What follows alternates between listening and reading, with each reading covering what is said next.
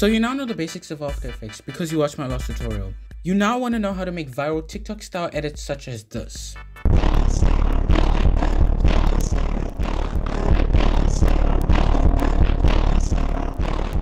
Well, you came to the right spot. So I already have the audio imported. This is what the composition looks like. It's 1080 by 1080. Frame rate is 30. That's my duration for now.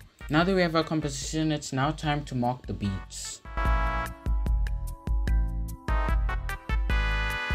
I now have my beats marked. The ones with orange is where a new clip starts, and the ones where red is where we loop the edit. So now that we have all of our beats marked, now you're going to need to select your clips to import. We're going to be using 2 clips over here, so let me get those.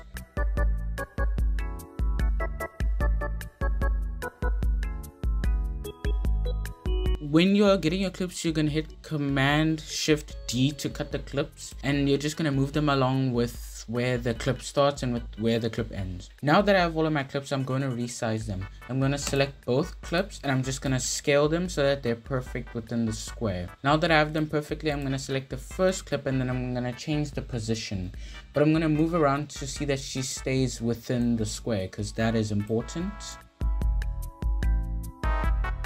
Now for the second clip, I'm going to do the exact same. I'm going to hit P on my keyboard for position, and I'm going to position her so that she's in the center constantly. Now that we have both clips, you would realize that the audio from the clips and the audio that you have are now both coming out. So you're going to hit both clips, you're going to carry it down, and you're going to carry it down on audio. You're going to go to audio levels and you're going to go all the way down so that we cannot hear absolutely anything.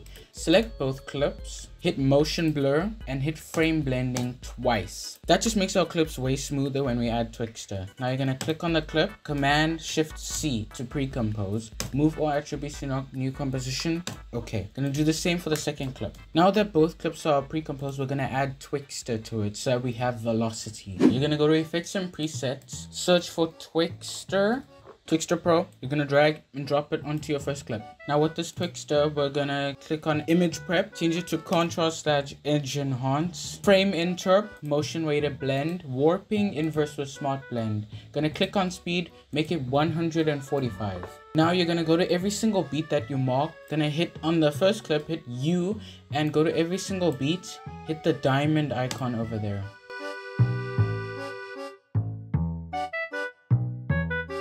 It's gonna go black, but don't worry, it'll be fine. Now go into the middle of every single one of those keyframes and change the speed to 60. Now we have all of our keyframes, but the Twixtor is not going to be smooth enough. So we need to select all of these, right click all the keyframes, Keyframe Assistant, Easy Ease. You're going to go to the graph editor and you're going to select all the top keyframes. With the top keyframes, you're only going to grab one and then you're going to bring it down. On the other side, you're also going to bring it down. Now you're going to go to the bottom keyframe, select them all, drag them all, and you're going to pull this out and this out too. Exit the graph editor and this is what your edit is looking like. Now that you have your Twixtor, you're going to need to do the same for all the other parts.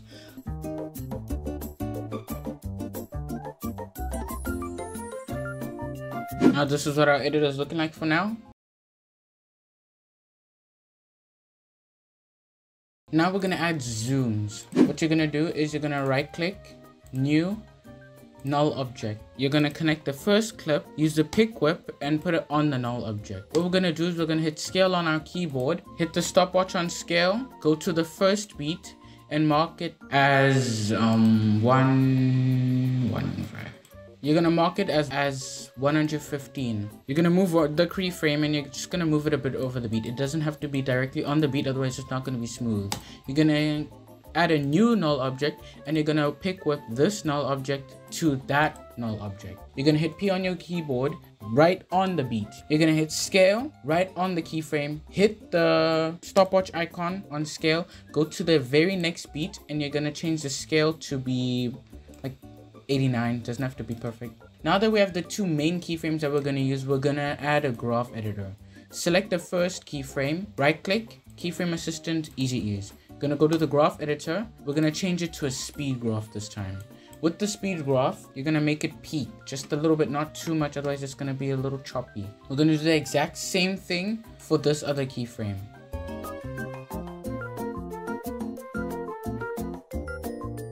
Now you're gonna hit new, null object.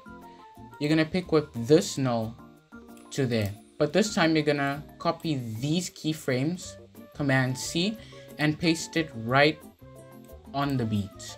Command V. You're gonna move this keyframe a bit in. But this time for this one, you're gonna hold Alt, grab the last keyframe and move it a bit over the beat. You're gonna go to the exact beat, new, null object, and you're gonna copy the second keyframes. Command C. Now for this, you're gonna alter it. You're gonna hold Alt, last keyframe, and you're just gonna repeat the same thing.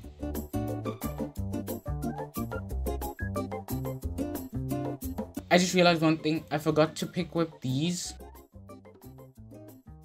I'm just gonna alter the zooms to be a bit bigger. You don't have to.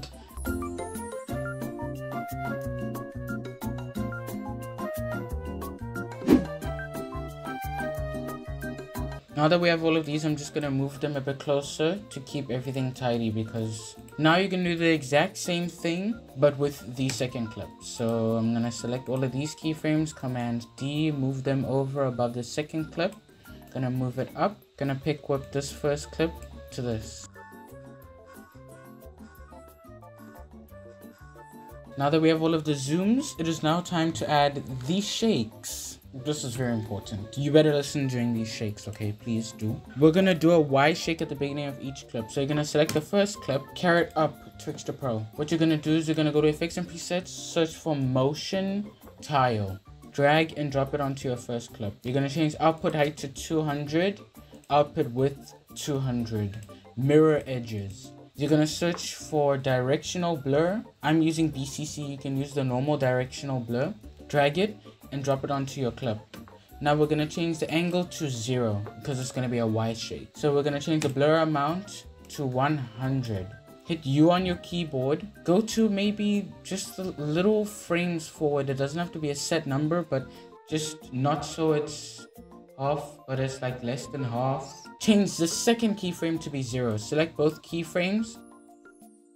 Go to the graph editor. Change it to a value graph. Select the graph, and your graph has to look exactly like mine. Now that's just the blur. We need the actual shake. You're gonna go to Effects and Presets, and you're gonna search S_blur mode curves. Drag and drop. You're gonna put S_blur mode curves right above BCC directional blur. You're gonna change the Shift Y to -540. Hit the stopwatch, but you're gonna go to Wrap Y, and you're gonna click it on Reflect. You're gonna hit U on your keyboard, go to where the directional blur ends, and you're gonna change the Shift Y to 0. You're gonna select both keyframes, easy ease them, go to the graph editor, and your graph should look like this. That's what your graph should look like. We now have our basic shake, ladies and gentlemen, and non-binary, and every person of color. And yes, everyone's included. Now that we have our shake, we're gonna just copy it and paste it onto the other clip. So you're gonna click Motion Tile, and you're gonna hit Shift, click on BCC Directional Blur. You're gonna Command C, go to the beginning of the clip, and then Command V. Now you have shakes on both of your clips. This is what the edit is looking like for now.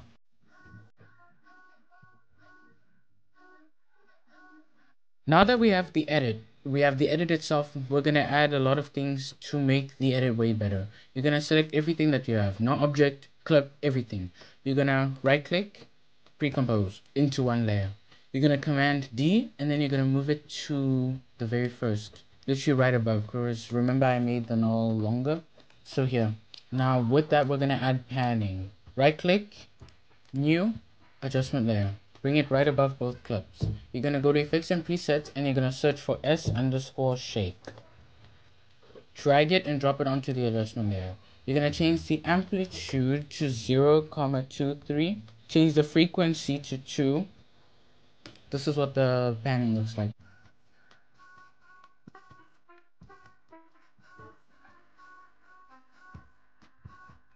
I know you can't really see panning. It really doesn't matter because panning is there. You don't see it, but it's there. It really does add a lot. So now we're gonna add a black flicker. You're gonna right click, new, solid. Now you're gonna carry it down on the solid. Gonna carry it down on transform. You're gonna hold the alt and hold on opacity. You're gonna type in wiggle 15, 20. Space -90.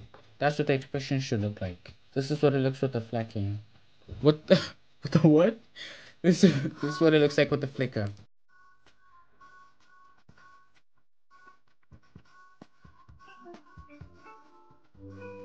Now we're gonna add coloring. Hit new adjustment layer, and you're gonna import the coloring from my payhip. Okay.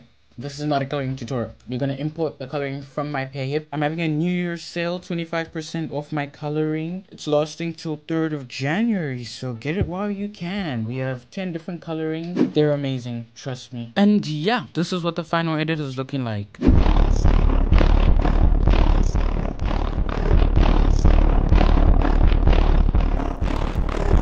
I really hope you guys enjoyed this video. If you did, please subscribe. New tutorials coming more often. And yeah, I'll see you guys next time.